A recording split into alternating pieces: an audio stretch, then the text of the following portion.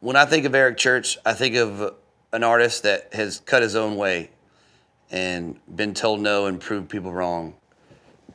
Church told everybody basically to fuck off. This is me, and I'm going to do it. He's an inspiration to all of us that want to do something different. These Boots, Two Pink Lines, a lot of boot left to fill. Those first two Eric Church albums were the only two albums that stayed in my truck in high school and in college. He is my all-time favorite. Living Part of Life was like one of the first songs I learned how to play on guitar. You know, those first two were probably the biggest reason that I wanted to write country songs. He's so brilliant. Some songs, some people might not even catch the brilliance of the way it's written, I think. I don't know that I've ever gotten to actually tell him face to face, but he knows I'm a fan. I know that, but I wish I could explain to him, man, you're a big reason why I wanted to write songs and wanted to make people feel the way you made me feel when I listened to your music. I've always been kind of a person that doesn't have a lot of damps to give. And so in discovering Eric, I found out that it was okay to be that way. And not only was it okay to be that way, but it was necessary to be that way. Back from when we were out playing with him, his show then was incredible. It was one of the best shows I've ever seen of any artist in any genre. This guy's, you know, you come out and you hear all these songs that some of them are deep cuts and the whole crowd knows them and sings along and it's fun. It kind of reminds me of, you know, almost like a jam band kind of mentality. It's really cool. Y'all already know how much I love Eric. He is the king in my book. No one does authentic or real or what you see is what you get better than Eric Church. He's one of those guys that what I love about it is he's not scared to go for it. With Eric, each project is a very different project, but you get that Eric thing. But I just love that he has the guts to just go for it and not really worry too much about people saying, well, this isn't like the last Church record. I like what Eric does. He does really interesting, cool things. He takes stretches, you know, and takes chances on things, which you always, as an artist, you always love to see and you love to hear. I think he pushes the envelope, which is always good. I really like his attitude. I like the way he performs. I think he's an important part of country music today. I've always loved his music, but I didn't really know a whole lot about him until he went on the road with us in 2013. It didn't take me long to figure out that this guy was really for real, that he had a lot to say, and he wanted to say it in a way that nobody else said it. Eric has a way of reaching out and grabbing a hold of his audience and pulling them across the fence towards him. And it's something that you can't teach.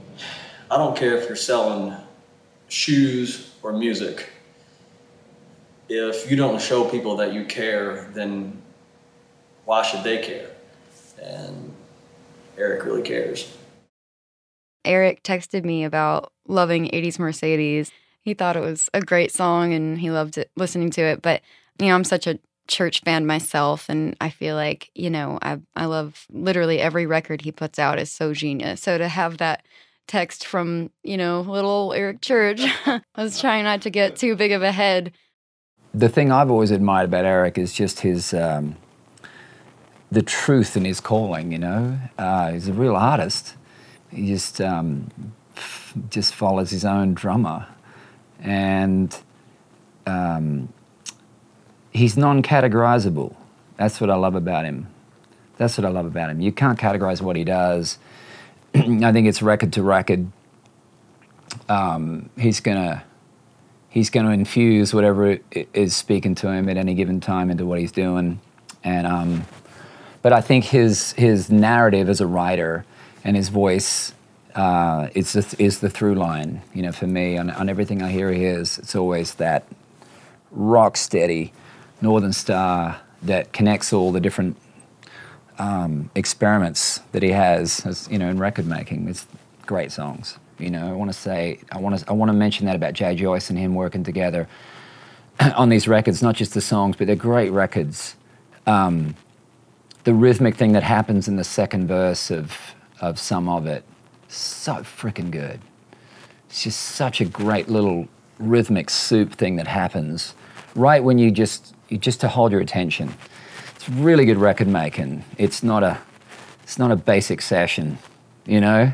You can feel it. And I really love and respect and appreciate those guys go to the nth degree to not only get a great song, but once you've got this great song, they then can turn it into great records. That's why they go number one. Well, they should all go number one. They should all go number one, Eric. But man, I just always, I really gravitated towards the songwriting, and that was the thing. There was some sort of relatability that I wasn't getting from other people that I was hearing at that time, and there's still a lot of that for me. I think it's impacted the way that I write songs, certainly, without a doubt. And I would say that, his music has had the biggest impact on my songwriting. I don't know, man. Just something about him and his attitude and just the way that he's also, you can tell that he just don't care either. He's like, here I am. And I've always loved people like that. I've always been drawn to people like that. He's a really good poet, man, and just has a cool vibe. I've known him a long time. We, kind of got started roughly about the same time. He just never ceases to amaze me sometimes at his writing and Record Year, Round Here Buzz, Springsteen, all that stuff, man. It's just really, really good. So Judy and I are watching Criminal Minds, and I get this text from Ronnie Dunn. It says, Eric Church has name dropped you in a song at the CMA Video Awards. So I say, Judy, Eric's singing about me on TV, and Judy says, well, we're not changing the channel till Spencer finds the serial killer.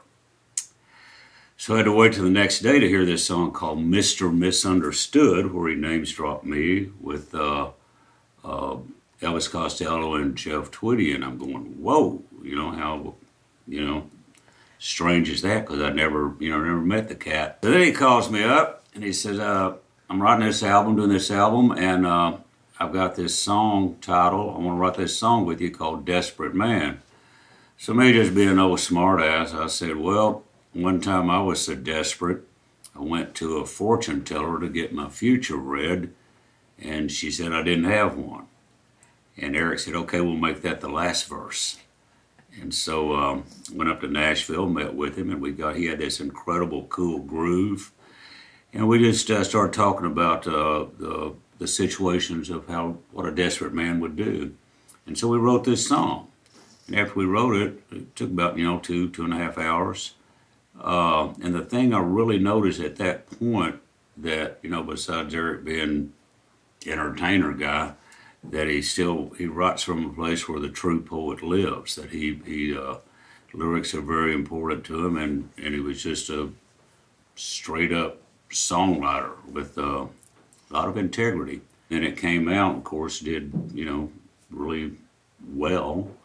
And the thing with me, it just really, it's made an incredible difference.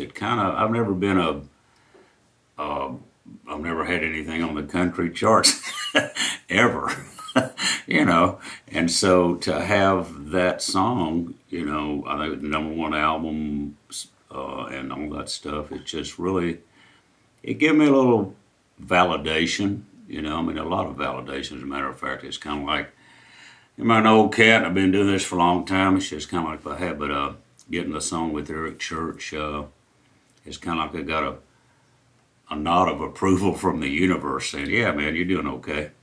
And so it really meant a great deal to me to have a co-write with Eric Church. That's pretty badass.